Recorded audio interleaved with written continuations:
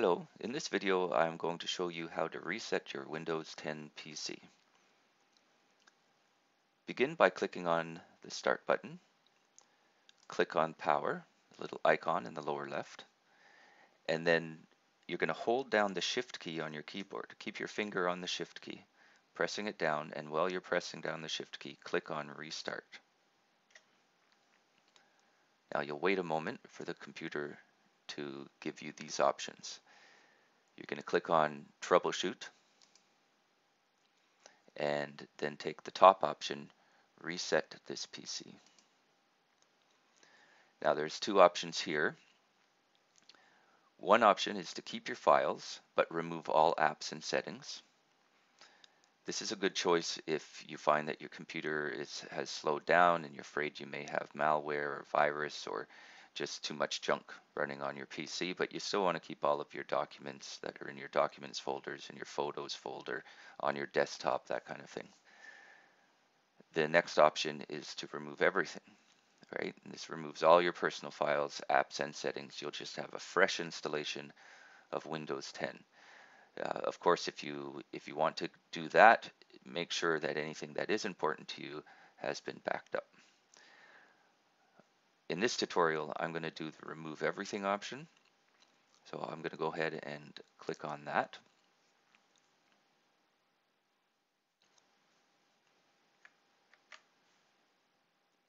I'll wait a bit for the computer to begin the process.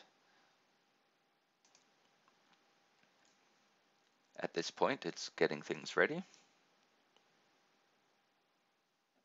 And now we have two more options. So the first is just to remove your files.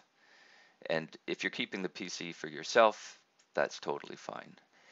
If, however, you're selling the computer or giving it away and you don't want any chance of any of your files being recovered, then you want to choose the second option, which is clean the drive fully. And that's going to actually go through all the empty parts of the drive and overwrite all the empty parts of the drive after the process of resetting is done. Otherwise, the way things get deleted in Windows, even though the file is marked as deleted, it may still be sitting there on the hard drive. So the second option is your more secure option, but it does take much longer. I'm going to assume you're going to keep the PC and click on just remove my files.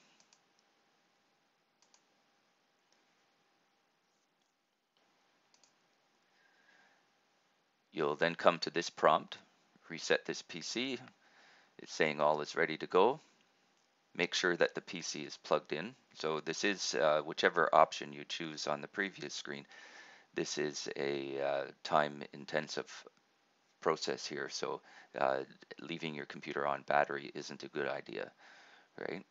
And then it just gives an overview of what will be removed. In this case, everything, basically, right? So let's go ahead and click on reset.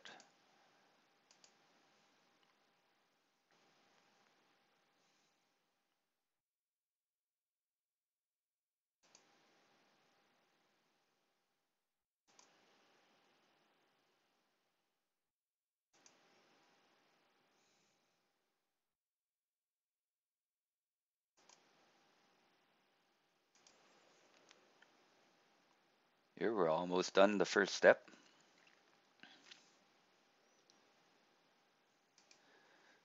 Windows is now rebooting.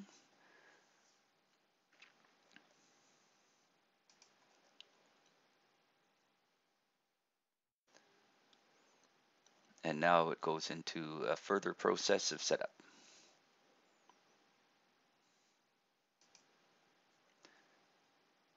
See the note at the bottom, it says your PC will restart several times. So just let it go through its cycle until you see that it's settled down and asking questions.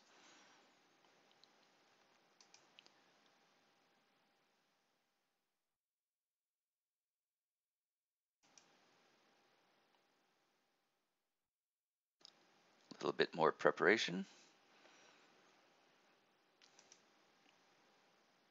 Okay, and now we come to our first question. So it's asking about the region. So I'm in Canada, so I'll choose that. And in Canada, our default keyboard is the US keyboard. So I'll choose that. Click on yes. I don't want to add a second keyboard layout, so I'm going to skip that. And then there's some more work to do.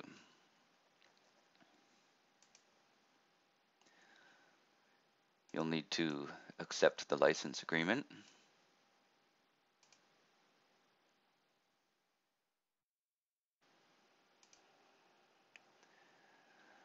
And then we're into a bunch of the setup questions. So I'm sure for the vast majority of you, you're going to be setting up for personal use. If you are setting up for an organization, go ahead and click on that, and you'll need some information from your organization, you know, for login, credentials, that kind of thing. But let's assume set up for personal use. This dotted box is just saying what the, I suppose, preferred or default choices, but you actually have to click to highlight it, and then you'll be able to click on next. Now here we have a sign in with Microsoft area, and if you don't want to use a Microsoft account, there is a procedure you can follow, which consists of unhooking your internet. So actually take the cable out from the back of your computer, or turn off your Wi-Fi, disable your Wi-Fi, right? Put your laptop in airplane mode if that's the option that you have, and then click next from there, and I'll show you how that does. Let me just unhook from the internet here. Give me one moment. Okay, so I've disabled the internet on this machine so that I can create a local account, right? So we're just going to type in, say, anything here, and click on next. And there you're going to get this message that there was an issue looking up your account. Let's, oh, here we go. Let's click on offline account in the lower left. Now that option's available, and we can type in whatever username you'd like to appear on your computer, and we'll click next. I'm not going to set up a password at this time, so I'm just going to click next. And now we get into a bunch of the privacy tracking kind of things. So I don't want this history across devices bit, so I'm going to say no. That would be associated with a Microsoft account. You could sign in on different machines and have your settings similar between the machines, but I'm going to say no to that. And I'm going to decline the digital assistant. That just uses up a lot of processing that I don't need running all the time. And essentially, I turn off almost all of these bits here, so don't use that. I do keep the location services on, so that you know, things like weather, etc., and news will work properly when you're online. So accept that one, but otherwise, for greater privacy and performance, I just go and say no, or take the basic versions of the rest of this. You can, of course, choose otherwise, but that's just my default thing. So now we get into this little intro while it's getting the last bits ready for you, and soon we'll be on the actual desktop.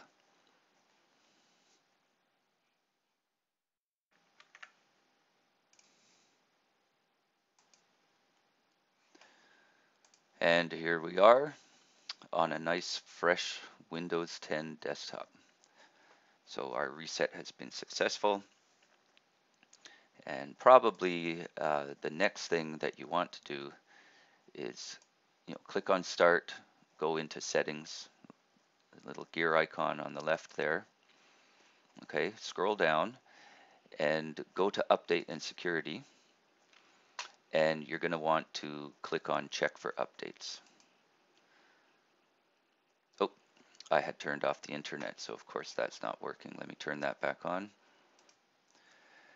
Now, when Windows 10 does detect a new network, and it will be to Windows 10 a new network after a refresh like this, you'll get this question: do you want your PC to be discoverable by other PCs and devices on this network?